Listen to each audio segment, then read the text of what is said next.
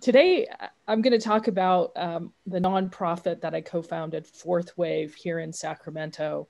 FourthWave is an accelerator for female technology entrepreneurs across a wide variety of verticals. This is our second time running FourthWave here in Sacramento. And this year we ran it in partnership with the Carlson Center at Sacramento State. And we're just really pleased with that partnership. And today I'm going to talk about FourthWave. I also wanted to share a couple perspectives. I'm really excited about the clean tech sector. From 2007 to 2011, I invested in energy efficiency technologies with a fund in Roseville. And then as part of the GE Ventures Eco Imagination Challenge, I was lucky enough to work with Sunrun in the early days. And so I have some background and perspective I'd like to just kind of share a little bit after we speak about FourthWave, which is the primary purpose here. FourthWave was actually started in Los Angeles in conjunction with Mayor Garcetti's Women's Technology Initiative. And when FourthWave came to Sacramento, it was part of the Rails grants. If you remember, a few years ago, the city of Sacramento was, and I guess they still are, providing Rails grants. And so in 2017, a Rails grant was given to FourthWave, Nancy Perlman, who'd founded that in LA, and looked to bring it to Sacramento. And that's when I became involved in helping bring up FourthWave in Sacramento. And one of the things is really recognizing there's been a lot of the biggest challenges for women led technology companies. And having been, investing with Intel Capital and then others since the late 90s, I've obviously kind of saw some of the barriers that women had. And these are mentorship and access to scale capital. And so FourthWave here in Sacramento, we really chose to focus on those two pieces. The third piece that we'll talk a little bit more about that I feel is also unique is that in the whole mentorship dynamic, we really focus on leadership and culture building, which I think we all know most organizations cannot scale and grow without leaders that have the abilities to do that and the self-awareness to do that, and then building cultures that are sustainable. And we'll talk a little bit more about what we do in that realm as we move forward. There's also a really good ROI case for investing in women-led companies. The Kauffman Foundation has done, studies that have shown that women-led companies tend to be more capital efficient and have higher returns. And so it's really, given that women currently receive under 5% of the venture capital, there's a big economic opportunity, which we're seeing a lot of the investment community start to recognize with focus on increasing their portfolios in terms of diverse founders. Here in Sacramento, we focus on women-led companies that are ready to scale. So really we focus on companies that have traction. And by traction, that can be they have a product, they have IP, they have revenue, they have investment. So there are a number of great programs in our region that focus on early stage. I have a concept, I have an idea, and I need to get my business model canvassed. We're not that. You have a company, you have products, you have typically virtually all of our 13 in this last cohort have products, most have revenue and investment already, and are all pursuing this full time. So that just sort of, kind of puts where we fit in terms of the ecosystem. We started our partnership this year with the Carlson Center, and that we expect to be a 5-year partnership. So we have kind of a consistent platform to run the program every year. this year, because we had planned to launch in May with the traditional in-person model.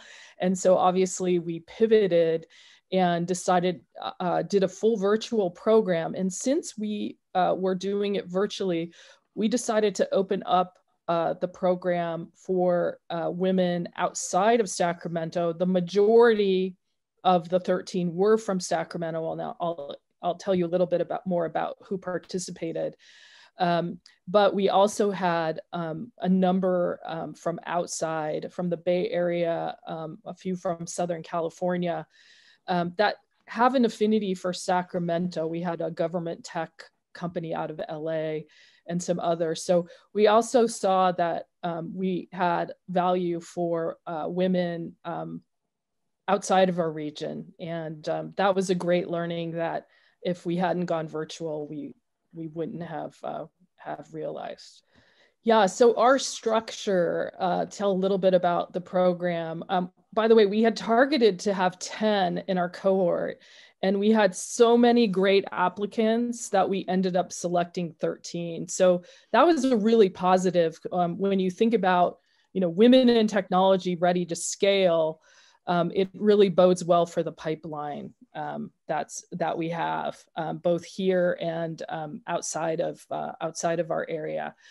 We match, so it's a very personalized program, because most of you, if you've had a business of any size, you know that you have unique issues and problems in scaling that aren't easily, done in a vetted and worked through in a group setting. So our whole model is matching. I don't know if the slide went away, but that's okay. Is matching mentors to each of the cohort members. And so we are lucky to have business mentors. We have over, we had 13 that were one-on-one in each woman's vertical sector with experience. And then we also had subject matter expert mentors in a variety of topics, from accounting to IP to legal to go-to-market to PR, that they could draw upon. So we have a strong mentorship model. In addition, as I said, we have a leadership aspect, which is building self-awareness and leadership skills, and the ability to build a culture that is sustainable. And so we had 6 leadership coaches that participated, and we did group leadership trainings, as well as each founder got a one-on-one leadership coach for the 16 weeks we ran the program. So we ran the program from early August through November 20th, which was our final event. When we look at gap analysis, what we do in phase 1 is the entrepreneur really works intensely with their business mentor to identify what are the key areas that you need to make progress in to scale your company. And often that means being ready for a next round of capital, but it also can mean, getting your sales to the next level, getting your, MVP completed, getting your first distribution agreement, things like that. So each mentor works with their mentee and identifies roughly 3 to 5 areas that they need to work on through the 16-week and beyond, because as we know, some of these can happen faster or take longer. And then we work with them to help to fill those gaps. The other thing that we work on, as most accelerators do, is their plan for access to capital. What type of capital is appropriate, and then what materials, presentations, so forth, do they need to have in place to access that capital? So these are all elements of the structure of the accelerator program that we run. We also feel it's important to partner with the ecosystem, and that's why I think it's great. Thank you for inviting us here today. We really seek to be a partner throughout the Sacramento ecosystem. As I said, we partnered with the Carlson Center, the city of Sacramento. We were really excited to have Mayor Steinberg do our kickoff event in August. And then we recently ran a panel on the future of women entrepreneurship with Julia Burrows, who with the city of Sacramento leads policy on women's issues and has deep experience in women's issues in the city of Sacramento. And we really look to partner with organizations like CleanStart. I know we just had Egg Start reach out to us. We want to build those partnerships so that we can serve women in a variety of sectors and partners as well. One of the things that I'm going to just focus on this slide is beyond the mentorship, we use something called conscious leadership. We use a curriculum from the Conscious Leadership group. Consciousleadership.io is their website. I'll type it in a minute.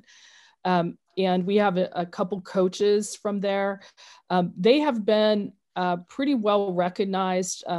Companies like Asana, Whole Foods, Athletico, a lot of the YPO groups are now using it. It's a very compelling culture tool building to building companies that are win for all cultures. So this is really a way for leaders to think about how can I build a culture that's sustainable for my employees, my community, my customers, and my investors. Not just a very strong focus on investors. We believe that you have to, as a leader, build a culture that's going to be valuable to all these constituencies. And so that's a key, one of the key tenets, and something I think that differentiates us a little bit from some other accelerators. Yeah, so what are metrics are always important. So, what are some of the metrics that we're tracking? Our goal is to increase funding in these companies in our cohort. Our estimate is 5 to 25 million over 2 years in participating companies. Increasing, and we're tracking that. I'll talk a little bit about, we did a 2017 cohort that raised just over 15 million in 2 years. So with this cohort of 13, we think we can be on the higher end of that, hopefully.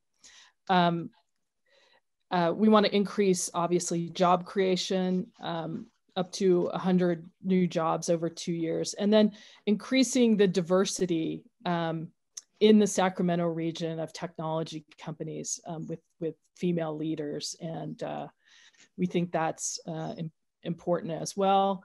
And enhancing the region's reputation as a place for diverse companies. We've already had a nice article from our first cohort in Forbes. And with our cohort that we have this time, with several from the Bay Area and Southern California, who are now really, tapped into the Sacramento region, I think we're going to see some really positive reputation for our region for entrepreneurship as well, and diversity. As I said, for this cohort, we did partner with Sac State, with IO Labs, Startup Sac, the Founders Institute. We're lucky to have Mariah Lichtenstern, who some of you may know, who is the Founder Institute, runs the Founder Institute here in Sacramento, on our board and as one of our mentors. And as I said earlier, the city of Sacramento. And we look forward to, expanding this as we go forward with our next cohort. Here are our vertical focuses this year. And I would like to say we did have some clean tech applicants. They were a little bit early stage, but they're in our pipeline for the next cohort. And so we do very much want to expand into the clean tech space, and would look for your help in identifying and, companies that would be applying. Our next cohort, we expect to have applications in the spring timeframe and begin in the May timeframe. This time we had we had representatives from each of these verticals in the 13 in the cohort, which I'll go over in a minute. Just a little bit, just to give you a little bit of a flavor. I won't go spend a huge amount of time, but go through the cohort. We had Sydney, who develops, has a med tech application for Parkinson's disease to help them walk. She's in the market. She's got international distribution, revenue and investment. Hennesis Disla, who has a company that has a med tech product for remote blood draws, which has become really important in the pandemic. She was a phlebotomist by trade. So another med tech product. Catherine of City Gross, as I mentioned, she's in government tech. She has an easy SaaS workflow automation platform. Was able to get the city of LA outside dining permits done in 48 hours. She's actually looking to do more in the Sacramento area. Renetta, who's from Folsom area, former Intel employee, has an online platform connecting chefs, which there are a lot of unemployed right now, with families to actually cook in your home. And you should check that out, foodum.com. It's available in Sacramento and it's affordable. Lauren Kelly, who's actually on the faculty of Sacramento State. She's a software developer by trade and has had a design and technology software company for facilities. She's expanded a new solution for airports, convention centers, hospitals, for setting up their environment for COVID, and has a huge pipeline of customers. I think she's doing SFO Airport right now. And so we really helped her think about how to get funding and scale that. Sarah Park is in the autonomous vehicle space in terms of managing parking garage, storage, and fueling. And has a large Korean backer and has significant parking garage properties in the US that they are fitting out right now. Anu is also in medtech. She has a new cryotherapy technology that's very low cost for cervical cancer treatment in developing countries, and is partnering with the Clinton Foundation, who has a large grant for her technology. Carolyn Peer, who's here in Sacramento, has a unique AI platform for remote workforce feedback. She's also secured investment and has a pipeline of great enterprise customers. Neeraja from Spyglass is a fintech platform for the insurance company to predict future company loss. She has key pilots with some large insurers, and she has extensive background in that area, and significant IP in her AI platform. Camille Richmond here in Sacramento of Hamama, she's out of MIT. She and her partner are out of MIT and have developed a way to grow healthy greens, so microgreens in your home. And it's really easy. You can get microgreens sent to you. In 7 days, you have healthy microgreens. And she's growing rapidly. I think we saw her hire 30 people in West Sac during the 16-week program. So that's an exciting kind of regional ag tech company that's doing well. Anna Strauss of Spark, also, she has a AI platform for personalized recognition, which is really important in the remote work environment. And again, she's gotten funding and she has some great pilot customers, and we expect to see her success story here in Sacramento. Amy Wister of RevShop, also here in Sacramento, has a personalized solution for if you're shopping for clothes online, which we all have to do right now, to really determine the fit and function. She has a special patented solution where you can understand if you're going to have a good fit or not a good fit. And so she's got Target. She's working with Target, and I think could become a standard with a lot of online retailers. We have a company, Cinticolor, from San Francisco, which is working with the top salon in San Francisco on a virtual platform. So the stylists, because they could not have in-person consultations with their clientele, they have a virtual platform where they can have consultations with their clients and then have their coloring kits, their personalized coloring kits delivered right to their doorstep.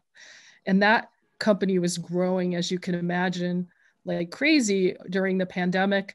And they're finding that, especially in the millennial generation, that women really would kind of like not to have to sit in the salon for 2 hours and pay, you know, hundreds of dollars when they could get it for half the price and delivered to their home. So that we think that that probably could be a new platform opportunity even post-COVID, although it's helping salons in San Francisco stay afloat right now. That's our cohort, our last cohort. So you can see we had a wide variety of women doing amazing things.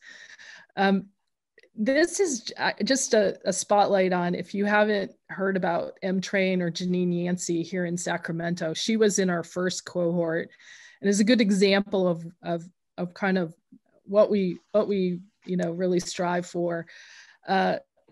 Janine was a former employment lawyer. She started a SaaS training solution for HR compliance risk areas. And in 2017, she participated in our program. She had not received any investment. She had bootstrapped her company. And we worked with her on upgrading her team. She hired a head of product that came out of LinkedIn, you know, built her development team out, her sales team out.